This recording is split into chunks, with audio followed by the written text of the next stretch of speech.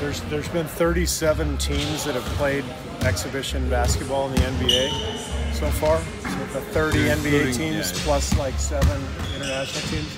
We're 36th in opponents' offensive rebounds.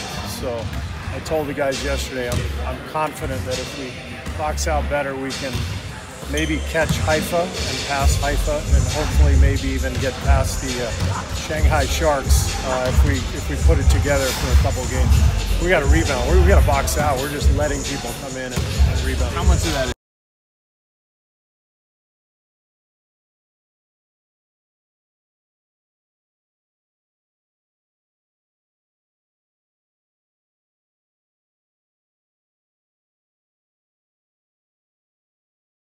he was kind of destroying you guys for the first 2 games? I mean, are you concerned about that this year? I mean, right now you're obviously a little undersized with the center. I'm not concerned about it. It's just got to be a focus, and no matter who we play, whether it's LA or with their front court that they have, or anybody else in the league really who wants to take advantage of that, we have to be ready to perform. Obviously with Loon and Willie,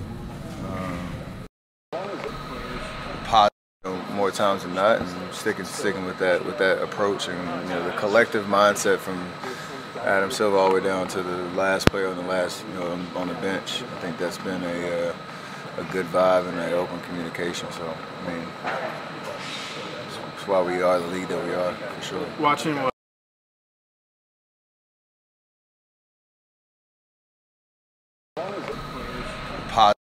More times than not, and sticking with that approach, and the collective mindset from Adam Silver all the way down to the last player on the last on the bench. I think that's been a good vibe and an open communication. So I mean, that's why we are the league that we are, for sure. Watching what?